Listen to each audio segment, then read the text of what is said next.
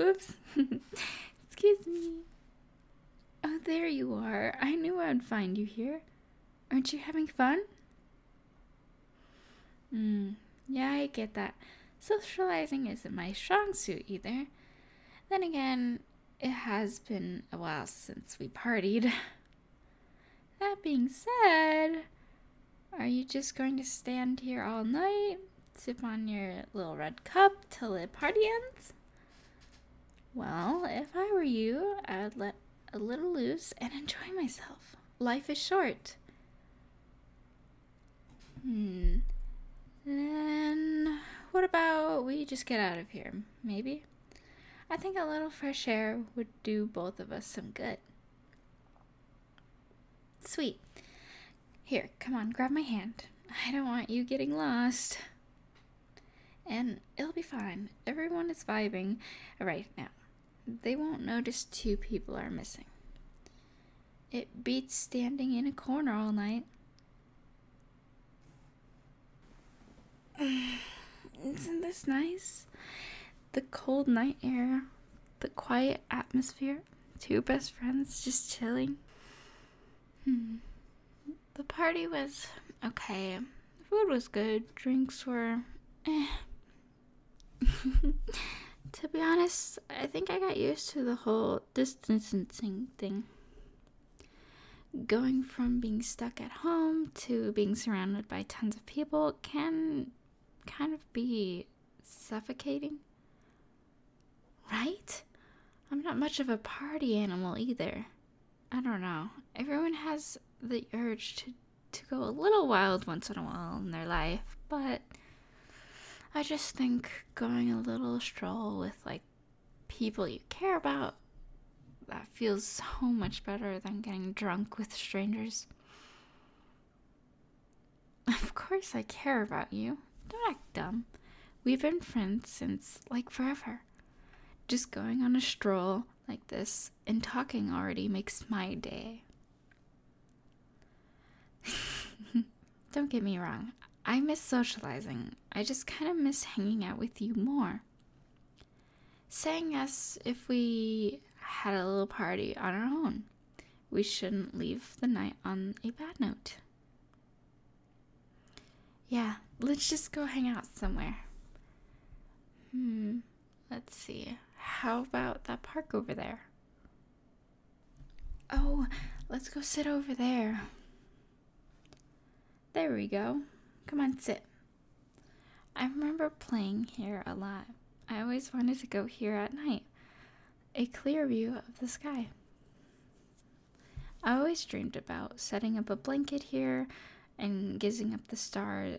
I was in my own little world. I always had trouble making friends with girls my age.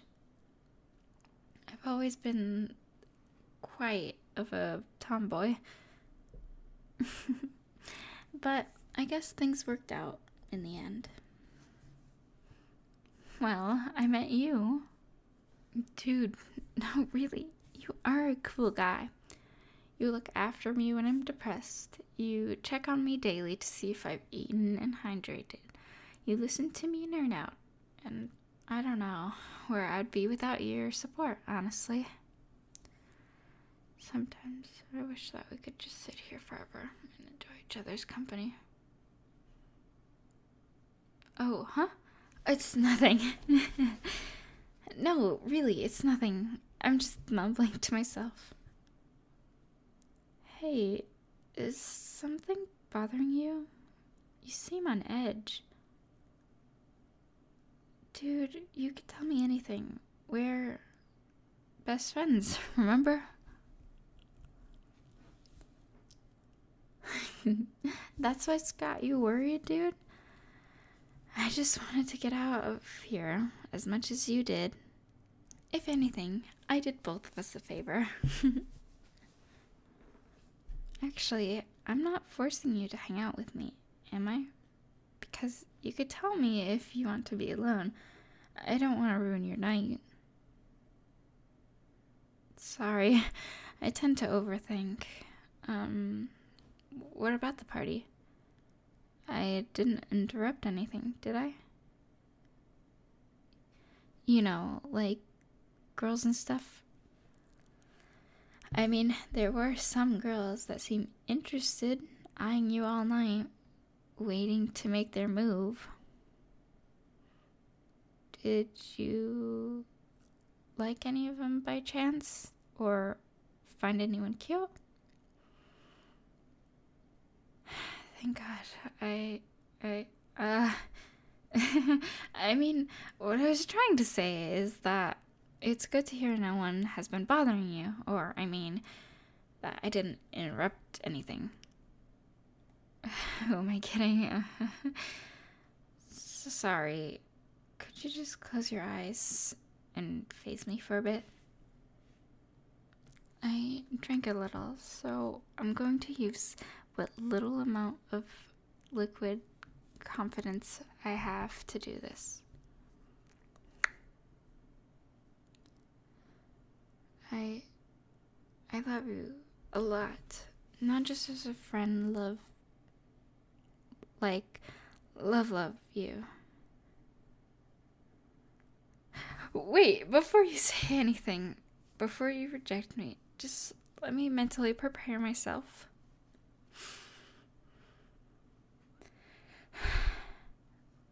Okay, I'm ready. Hit me with it. Whoa. Dude?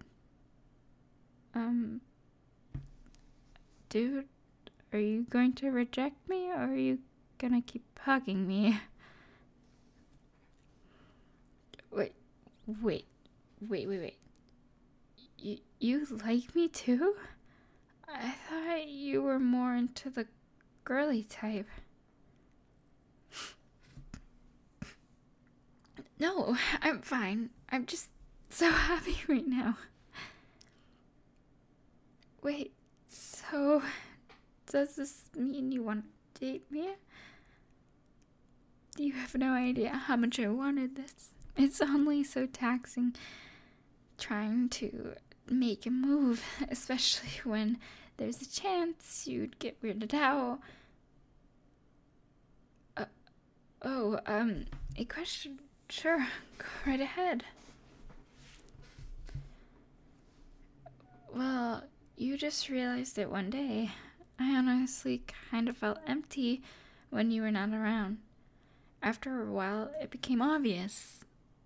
To be honest, I wasn't even sure if I loved you till tonight. Thoughts just ran through my head. What if you moved on? What if you weren't in my life anymore? What if someone ended up replacing me? Then it hit me, that empty feeling. It wasn't just void, it started to ache. Yeah, my friend did drag me around a lot at the party, but I couldn't take my eyes off of you, especially after seeing several girls ogling at you. I have no idea how or when you'll meet someone to replace me. So I decided to do something about it. Find a little opening and escape with my friends. Ran over to you to check up on you. And then from there, it was all improv. But it kind of sounds creepy when I say it like that. The main thing was, I couldn't just stand there. I don't want to have any regrets. I don't want to live a life where I've been replaced and have to live a life in and day out suffering just because I was too scared to make a move. No one wants that. But it happens, and that possibly scared me.